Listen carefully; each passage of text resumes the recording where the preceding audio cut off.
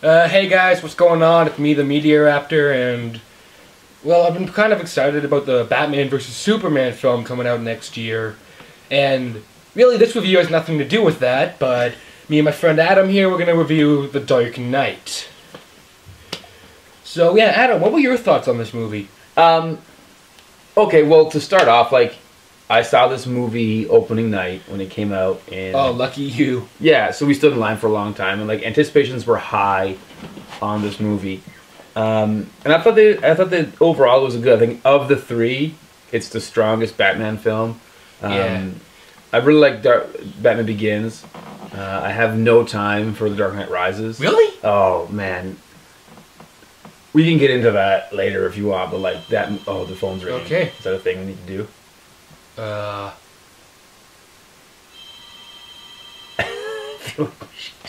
I should probably deal with that. You go deal with that, and we'll come back and get it. Yeah, hang on. You keep talking about the film. I'll be right back. I sure need to talk about this film without you here. Just give me 10 seconds, okay? I'm just gonna give him. phone to shut up. And he's gonna tell his phone to literally shut up. So while he's gone, I'll talk not about the film, but about these cardboard covers that films come in. They're like my favorite thing in the world. I think they really class up a DVD. My wife hates them and throws them out whenever we get one. So if my wife is watching this, stop doing that because they're my favorite thing. A comment on the bottom if you think cardboard yes or cardboard no. If you as well are a fan of the cardboard sleeve. If that's a thing that you dig. If not, don't even worry about it. Here comes the Raptor back.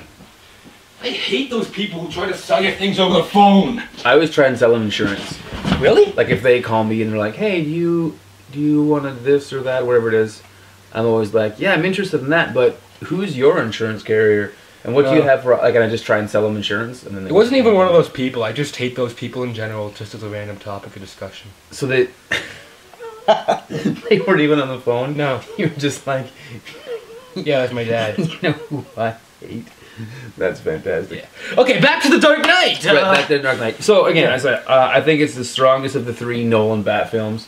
Again, I really have no time for The Dark Knight Rises, which you talked about. That movie just made me angry watching it. Yeah, a lot. I just want to say I found this thing actually for $5. So maybe this, yeah, this 2-disc. While you were gone, we talked a little bit about the cardboard sleeve, which I think adds a lot to a DVD. Yeah. And it's kind of cool, like the second version you get, because they actually. I'm not sure if the camera could pick up on it if we held it up, but the Joker's on the cover, like on the Blu-ray, but on the back he's written all over it, and I don't know if that's on the back of the Blu-ray. I don't know. I don't know. It's not on my DVD copy. Anyhow. I live in the DVD world. Right, so after I bought that, actually, that led to me buying Batman Arkham City, which... That pretty much kicked off my interest in Batman. Then when I played this, I thought, yeah, that was really cool, you know, and I'm going to check out more Batman. Which then led to me watching the other two Batman Dark Knight films, even though I could have seen this one in theaters, but I still missed out on that. I don't remember why. And then that led to me reviewing this. And this still stands to this day as one of the best, if not the best, animated film I have ever seen. Second only to Redline, but... That's because the company who made that is like the second crowned king of anime, and anime it's not the same as DC animation, so yeah. You can tell how much he enjoyed that Blu-ray because he didn't throw it on the ground like trash. There it is. So I found the story to be incredibly strong for this. Yeah, no, it wasn't a whole lot that wasn't there. Not like that third installment where you could drive just trucks through the potholes. Yeah, that was going there. If I had to pick a beef with Batman The Dark Knight, I think that I would have ended the movie 20 minutes earlier. I would have ended it with the reveal of Two-Face's horribly disfigured face, and then that would have been a much stronger third picture. Oh, okay. If they would have told the Harvey... I just felt that Harvey Dent got screwed over. Like the Two-Face character kind of got screwed over. He's there for maybe 15 minutes. And, I thought his performance was as strong as the Joker's. Like, the Joker really stole the show. Heath Ledger won an Oscar for this, actually. Yeah, no, it was a big deal. And I think, after coming out of 1989's Batman, where the Joker... Was that the Tim Burton one? Yeah, and he was played by Jack Nicholson. And he really just chewed the scenery, and people were like, the Joker, what? And then it came out and just kind of blew everybody away. Yeah. After that, like I remember when we saw this movie, we all came out, no, not this one, when we saw Batman Begins, and at the end, Commissioner Gordon has that Joker card. Yeah, and he's like, I want you to check on this. This is his calling card. And we came out of the theater, and the discussion for the next week was like, how can somebody be better than Jack Nicholson? How's that going to happen? And we were just like, it can't, you know what I mean? And I had one friend, Jay Grimes, who was like, they should just get him to do it again. They should just get Jack Nicholson to do it. And we all thought he was insane, but the idea of somebody else playing the Joker was kind of foreign. But, you know, Heath Ledger literally stole the show in this movie. And that was pretty cool. But I thought Harvey Dent was a really strong character, and I thought that Two-Face could have sustained his own movie, and that would have been a much better Part 3 than that awful dog pile of Dark Knight Rises that we got. Really. Before we move on to acting, I just want to say one thing. I really did not find any problems with the writing aside from one scene, and maybe you can explain this to me. Talk to me. It's the scene when Joker, he has Harvey Dent, and then whatever her name was. Not the girl from Dawson's Creek. Not Katie Holmes. It's like Harvey Dent. It's right before his face gets royally messed up. And they have the helicopters there, and they have everything timed out. Maggie Gyllenhaal. Exactly. I didn't see... Rachel Dawson was a character. Rachel Dawson, right. I didn't see exactly how Joker could have planned out everything.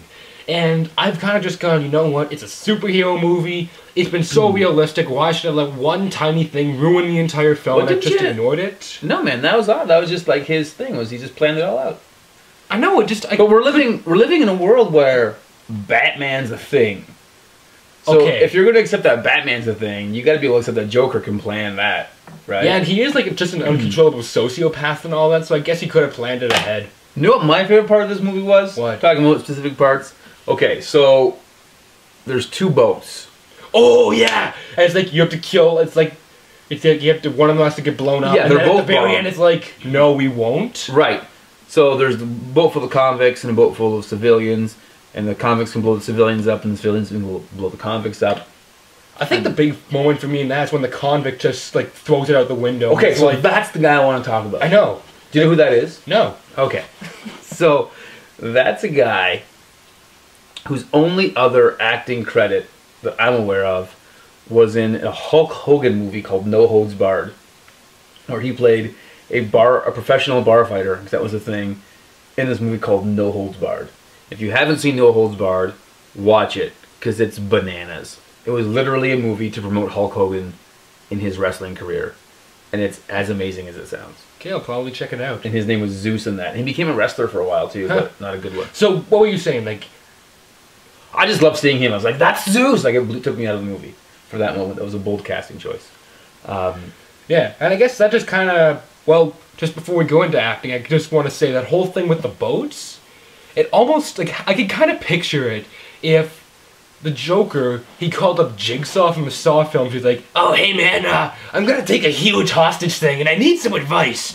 What should I do? And then he's like, well, that's kind of easy. You see, you should have two boats, and on each one you have the innocents, and you have the convicts. And you have to ask them, can they put aside their differences to kill one of the others, to forgive the others, and let both of them free?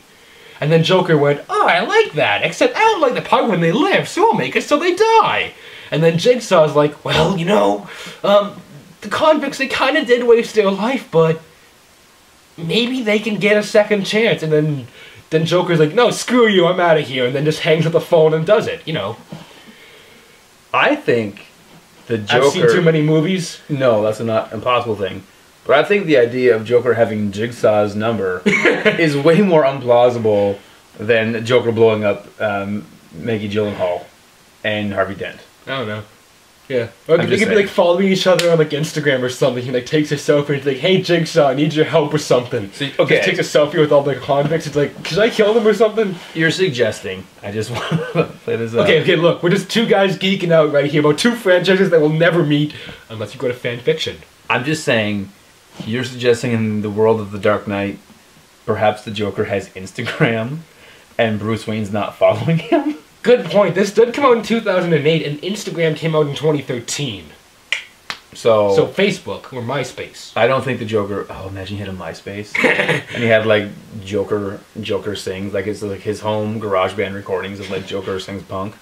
That'd be awesome. Yeah. We just got way off topic, so a little bit. You know, there isn't a lot to talk about the acting, because I'm just going to sum it up like this: the acting was fantastic. Disagree. Really? Yes. Wow, to me it was. I mean, I thought Gary. Look, I'm just going to list off the ones I can remember. I thought Christopher Nolan was pretty good. Heath Ledger won an Oscar. Christopher Nolan, like the director? Oh, Christian Bale, I mean. I keep getting those two mixed up. Alright, because I was confused. Yeah, I'm just saying that Ledger's won an Oscar for his acting in this. I thought that Gary Oldman played a fantastic Commissioner Gordon. Yeah.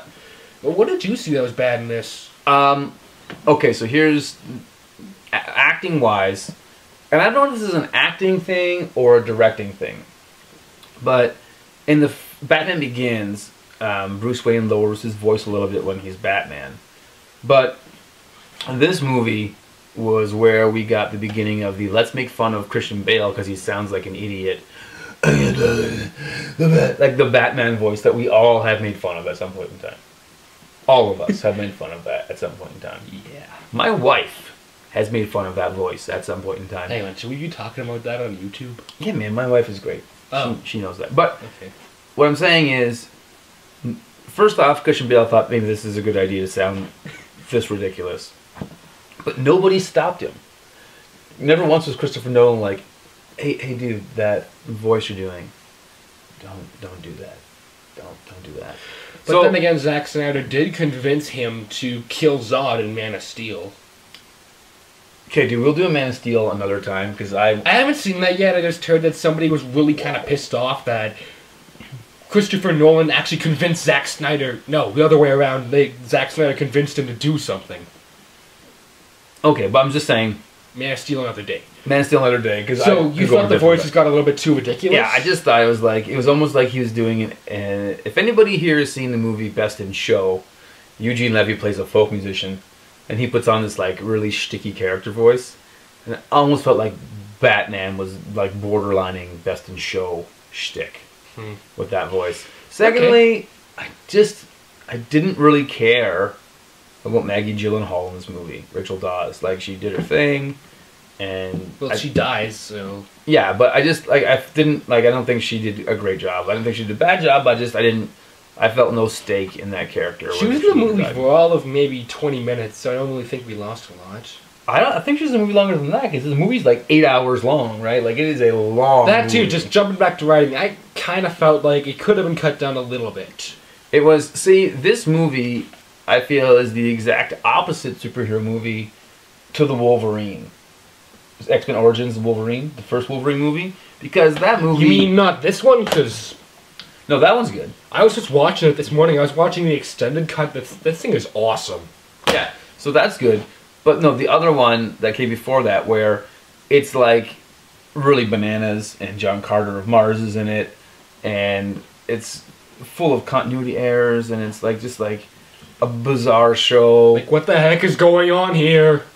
But it's only like 85 minutes long, so I don't really care. I'll enjoy that. But this is a marathon you have to like really be prepared to invest a chunk of time into. And don't get me wrong, I love long movies. Man of Steel, that movie was like I think longer than this, and I love that movie. But Dark Knight Returns, if you watch the deluxe edition, you have to be ready to give up almost 2.5 hours. Right, exactly. But this movie, I felt like it was a long movie. If that makes any sense. Yeah, you know. I love long movies that don't feel long. This movie, I felt like it was a long movie. Even the first time I watched it, I was like, is this seriously going to keep going on? So, still, there is enough stuff to make up for that, so... Now, that being said, when I said before about Two-Face, how they should have ended with his reveal, and then, like, they just did that this summer with Spider-Man.